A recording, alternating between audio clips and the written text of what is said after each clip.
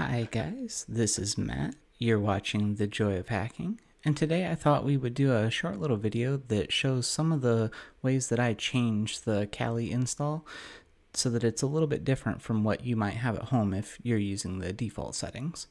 So I thought today would be a good day to do this video because Kali 2023.3 was just released about a week ago, and so if you haven't yet, go ahead and download that or update to it.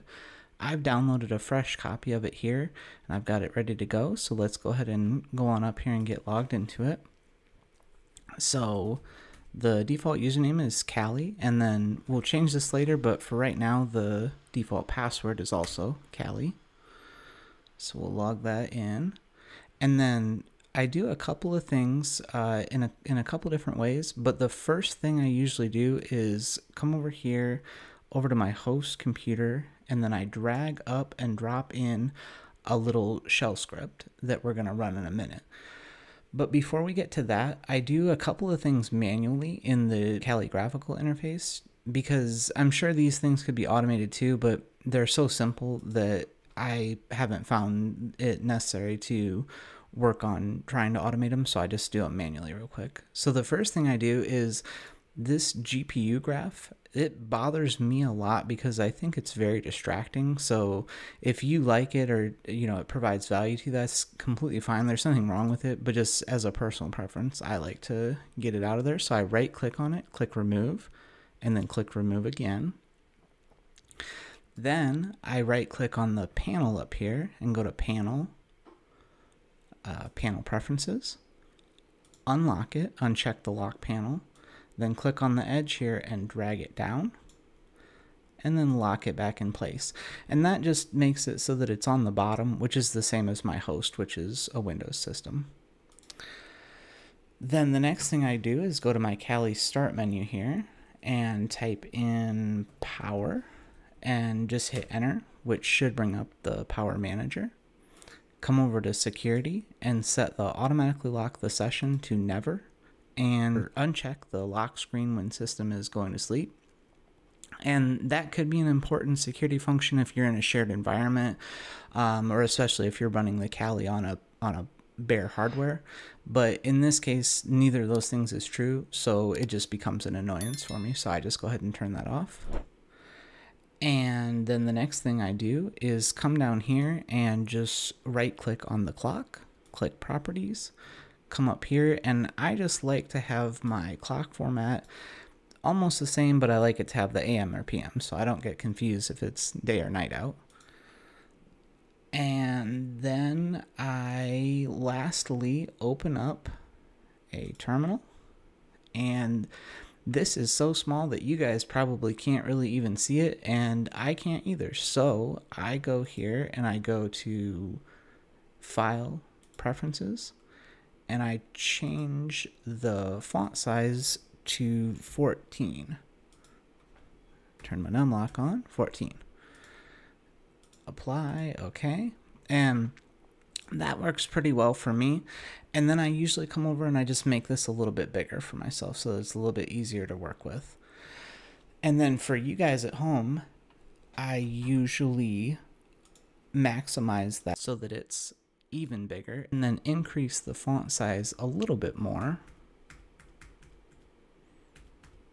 so that it's plenty big for you guys to see on your screens at home. But that just about does it for my purposes. And then when I close this out or I reopen it, it'll be back to the 14-point font for if I'm going to do something off video here.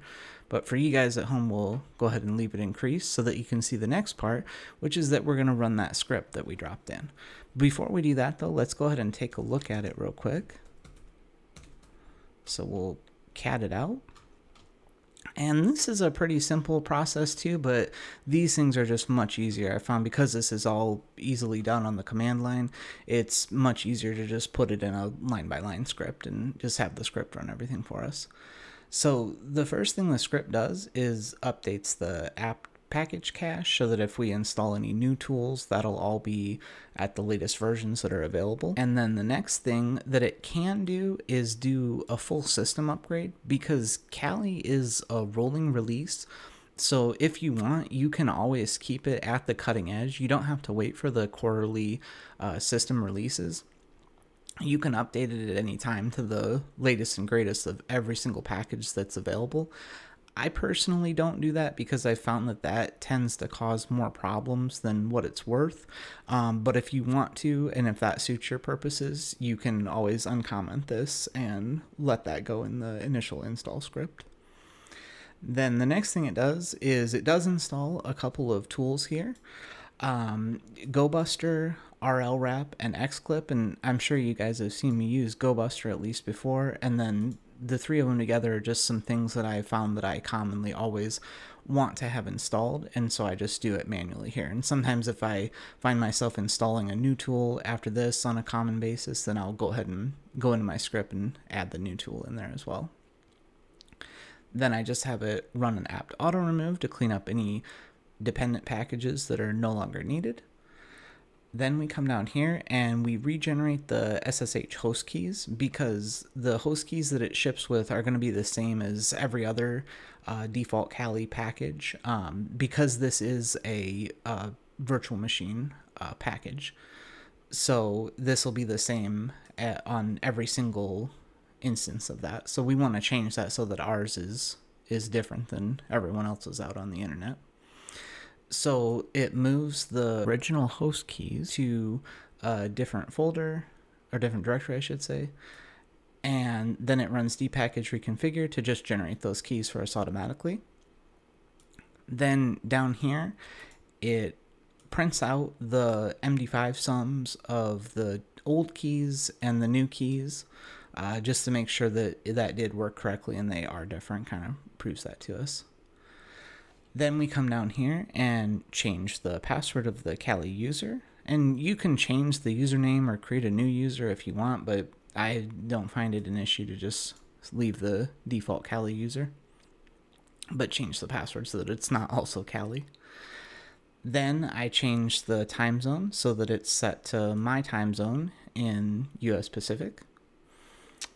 Then I create and update the locate database because locate is just a little easier to use, I find, than the actual find command. A little faster and more performant when you know the exact name of a file you're looking for, such as your RockU list, which, speaking of, we next come down here and unzip that. And we just unzip it in place so that it will just sit there as RockU.txt.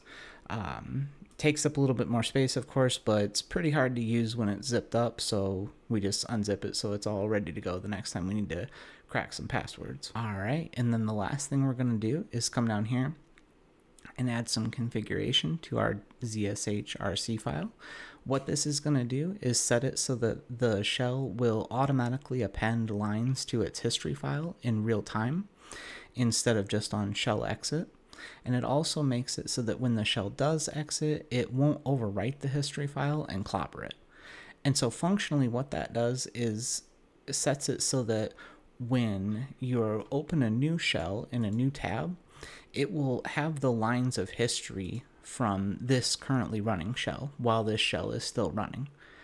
It also has a note here that it adds to the file that you can use the fc switch ri command at any time to incorporate the stored history into a running shell. And the reason that you might need to do that is because if you have both shells running concurrently and you type some commands in this shell and then you come back here and you would try to access them from here, this shell won't have access to that history because it only pulled the history in from the file when the shell opened. But that's okay, because if you just do a quick fc switch ri command in here, it will pull in all that history from the file that this shell has been appending to, and then you're good to go.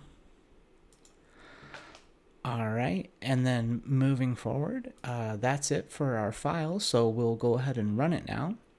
And to do that, we are going to run it with sudo because some of these commands in here require root access to complete. So we'll just run the whole script with sudo. And oh, before we do that, we do need to, I believe, haven't done this yet, so we need to set our shell script to executable. And then we can go, we can go sudo Kali Linux initial changes.sh and run it. And our password is still Kali. So we'll get that going. And this takes a little bit to go through. Most of it doesn't prompt you for anything. It just goes on its own. It will ask you for the password here in a second, and then it hangs for a second when it does the unzipping and the updating of the locate database. But other than that, it should be all good to go. And then when it's done, that's the end of your setup. And because this is a shell script, I just wanted to mention, you know, this is pretty simple for my needs, but really your imagination is the limit with this, because you could make this as crazy as you want, or you could even implement something like this in any other language you want, such as Python or something of that nature. But to get you started, I will have a link down in the description below for a download of this shell script, and you can download this and use it on your own system, or use it as a starting point to modify it for your own needs. And that should just about do it for today's video, so I'm going to let you go and set you loose on the world. I'll see you next time. Happy hacking.